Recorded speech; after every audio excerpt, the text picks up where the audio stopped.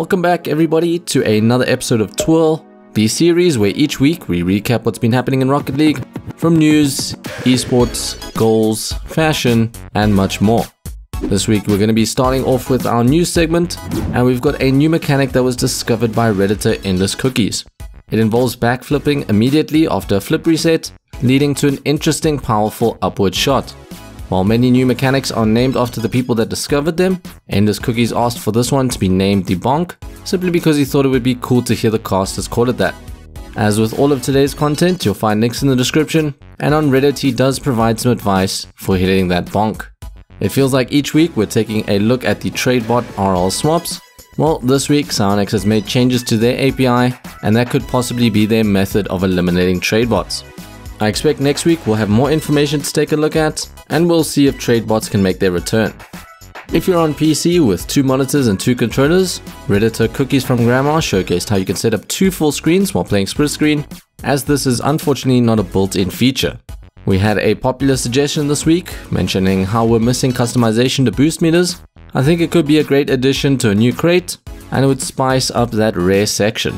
Our final piece of news is that we had Dreamhack Montreal this weekend, so if you did miss that and you're looking for some great goals and great team play, be sure to check that out. Moving on to our creations segment, we've got 2 cool creations by Redditor efamm.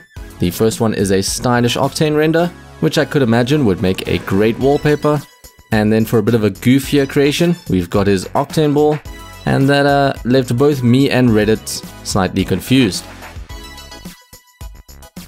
And our second creation is by ApoY2K, and he showed off his anti-tilt system for when those Rocket League games are feeling a bit rough. Our final creation is by KTopley, and he created a really cool wallpaper based on his Mudcat GXT. He added some detailing to the main wheels, changed up these stickers to be more in line with what you'd see on a rally car today, and ultimately created a super cool wallpaper. On to our goals of the week. We've got one of the greatest goals I've ever seen by SleeplessRL. The flip reset, the musty flick, the boost control, all phenomenal stuff. Next up is a goal by FateRL, featuring a stylish setup and a very smooth flip reset. Moving on to some ones action by Xofreestyle, who pulls off an insane wave dash to beat out his opponent.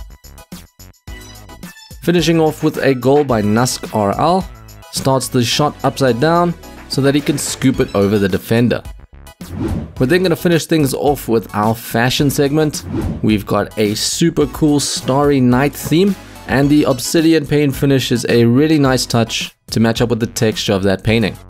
We then have a Sith Lord Mudcat design. Looks great, and it's probably the first time I've seen someone pull off the Polaris wheels.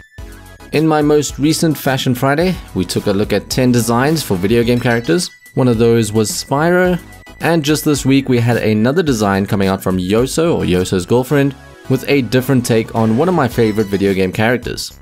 We then have the 200 IQ design by Waffleman456, and you really have to love that combination of the glitter paint finish with the salt shaker topper. Now you might have heard that the Guardian GXT is bugged, with its little animated accents not matching up with your secondary color. Well, Redditor RTX19 had a really cool design implementing the current bug.